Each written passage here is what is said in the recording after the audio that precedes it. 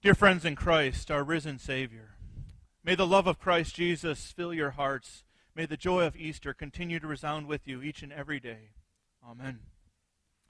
One of my favorite stories that my brother-in-law likes to tell just about every time we get together is the story of when Carla was a little girl, and he figures about 4 years old.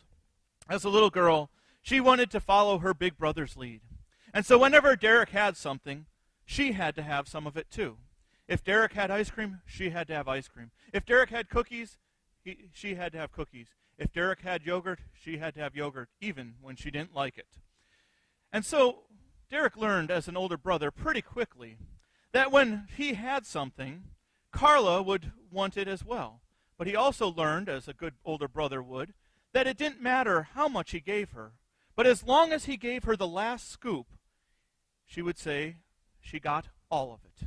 So, for example, let's say he had some ice cream. He could take 4 large scoops of ice cream and give her 1 small, tiny scoop. And as long as it was the last scoop, she would have all of it. Perception, huh? It's interesting when we look at perception, I mean, even as a 4-year-old or an 8-year-old or as an adult. We have certain perceptions of the world, certain perceptions of the way people live and the way people act. And so whether or not you've looked at life as Carla did when she said she had all of it, sometimes we do look at the world, though, and we have a certain perception. We look around us and we see that some people seem to be doing better than others. We look at some people and we see that they seem to be more blessed than others. They seem to have more than others. Maybe at times we may not have said it ever, but in our heart of hearts we might have wondered if they are more loved by God than others. There are those who have steady incomes, a good job, or at least a solid retirement. And we look at them and they have a comfortable home, a place to live, and we wonder, well, are they doing something different, something better than another person who is struggling, who doesn't maybe have a home or an income, or someone who is more beautiful than or handsome than someone else? What did they do to become more attractive? What about those people who have better health? The people who seem to never have to go to the doctor. Stress in their life seems to just roll right off their back. Have you ever been envious of those people? It seems like no matter what comes their way, they can take it and they are smooth as water. Where some of us, though, we struggle with that stress, and it seems like sometimes it becomes catastrophes. There are even those who seem to have their scripture down. Never struggle with their relationship, while there are others who constantly seem to wrestle with that relationship with God. And we look at them and we may be led to ask, from our perspective, are they more blessed?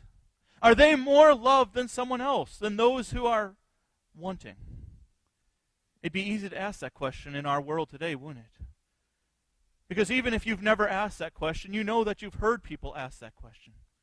You've looked at other people and they've asked that and wondered out loud even, are some other people more blessed?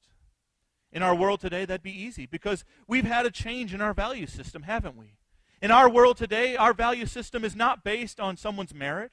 It's not based on someone's word or their integrity, but it's based on how many toys they have, right? How rich they are, what they can do. Don't we even say keeping up with the Jones? No, we've really changed our value system. And we've moved away from Christian values. Instead of valuing people as God values people, instead of valuing our lives, our relationships as God values relationships, our world has moved us in a direction where we value things by how much they're worth, by how much we can get for them, by what benefit they are to me. Our world, our value system is much more based on selfishness than sacrifice. When we look at our epistle lesson for today, though, we see a reality that is quite different. We see a reality that Christ, an example that he has set, that is far from what our world has said. When we look at the words of John in 1 John chapter 4, we hear these words. This is love, not that we have loved God, but that he has loved us and sent his Son as an atoning sacrifice for our sins. Notice who it's about. Notice who the subject is. It's not us, is it? The subject of the sentence is God. God has loved us. He has shown his love for us. That while we were yet sinners, he gave his life for us. And we hear Jesus' own words in John chapter 15. Greater love has no one than this, that he lay down his life for his friends. You are my friends. We see that love involves sacrifice. Love is not simply about something about what we give or take or what we can expect from someone else. Love is not about what we deserve, what we have earned. Love is not about the way we've lived. But notice, for God, love is about showing us true love in the sacrifice of his Son. In the precious death and resurrection of Jesus. He showed us true love. And notice, it wasn't about him. It was never about him, but it was about what he had to do for us. It was about giving his life, sacrificing his life for you and for me. That was the ultimate act of love. That is what true love is. It is sacrifice. Now, this kind of flies in the face of the world as well, doesn't it? Because in our world today, love even seems to point towards, what can I get from it? It's contrary to the scriptural definition of love. Because in Scripture, love is about sacrifice for another person. But in Hollywood, in the fairy tales, love is about the fluttering of the heart, the stomach with the butterflies, the goo-goo eyes of star-crossed lovers staring at one another. Love has become more about a feeling than about sacrifice, hasn't it? Because when we talk about love today, a feeling seems to be more what we want. We want feelings because it seems to have this explosion inside of us that sacrifice doesn't seem to. And our world today talks about that Hollywood love, that fairy tale love, and we see where that leads. No, true love is not about that first kiss, or true love is not about those feelings in the first 6 months. True love is about the long haul. It's about the long-term relationship that you have. Husbands and wives know this. True love is not about every day being a happy day, if only, right? True love isn't about facing the challenges by yourself and the trials by yourself, but it is trusting one another. And true love is founded on the love of Christ. But we know that love is not only in a relationship between a husband and a wife, is it? True love extends into our relationship with our family members, our brothers and our sisters, our relationship from parents to their children and grandparents to their grandchildren. We know that love also needs to be founded in Christ. Because if it is not, the sacrifices we make for others, they become sacrifices of resentment. The sacrifices we make for those we care about become poisonous and overwhelming. When our love for one another is not based on God's love, it's hard to trust one another. And we know that this even extends outside of family, doesn't it? Because true love extends even to friends as well. How many of you have a friend that you can rely on and tell them anything? A friend that when you're in trouble or when you're struggling with something, you can bounce ideas off them and they will be honest with you. They won't just tell you what you want to hear, but they will be honest with you. Those are the kind of friends. Those are the kind of friends that are born through time and born from a relationship first with God. Because those kind of friends will call a sin a sin. Those kind of friends will encourage you when you need encouragement. Those kind of friends will point you to Scripture and point you to your prayer life. Point you to your relationship with God when you feel like you're slipping, when you're sliding away. But it's hard, isn't it? It's hard in the world that we live in today because even though we know what is the design for love and the design for relationships, it's easier to focus on what we want, what we need, what we believe we deserve. It's easy to get into that selfish behavior, that focus on, well, this is what is owed to me. For that is what the world says. But this again contradicts the very words of Scripture. John again in verse 12 of our epistle for today. No one has ever seen God. But if we love one another, God lives in us, and his love is made complete in us. His love is made complete in us when we share His love with others, when we share His love with a spouse, when we share His love with a son or a daughter, when we share His love even with an enemy.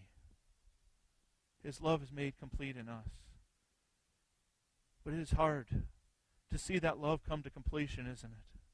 It's hard because people do things that offend us. People do things that hurt us. People do things that push us the wrong way and rub us the wrong way. People do things unintentionally. People do things intentionally. People betray us. People hurt us. People make it hard for us to love one another, don't they?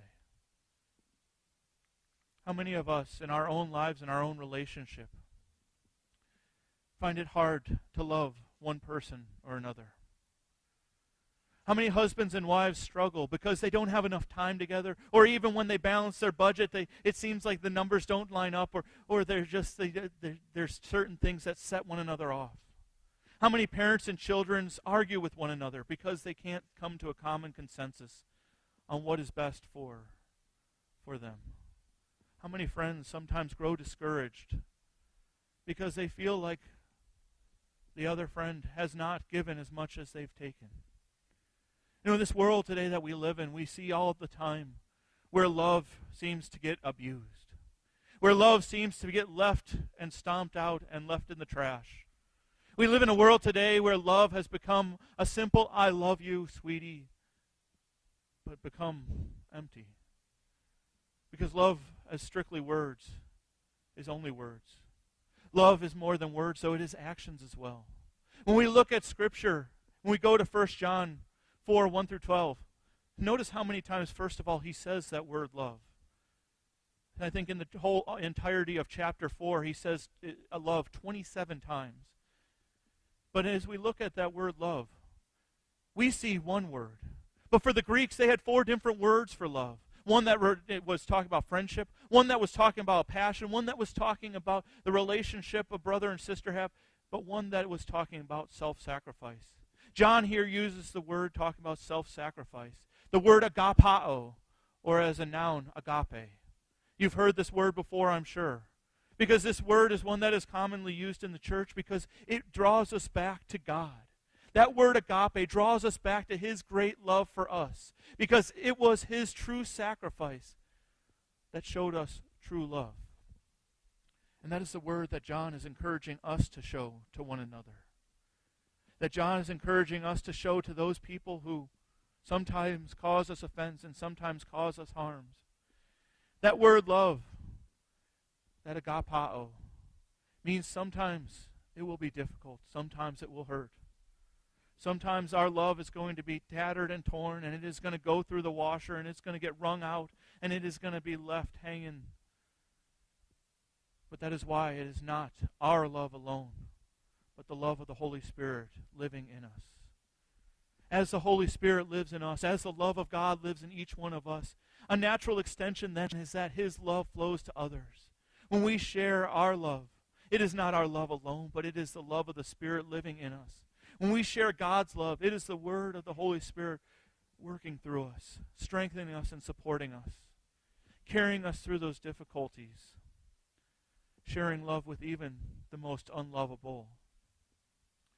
You know, there's a saying that's out there that I detest. I might even go so far as to say I hate. You may have heard it before. I don't know if you've used it or not, but some people use this saying, and that is, friends are God's apology for family. Has anybody heard that saying before? Followed quickly by the idea of that I don't have to like them, I just have to love them.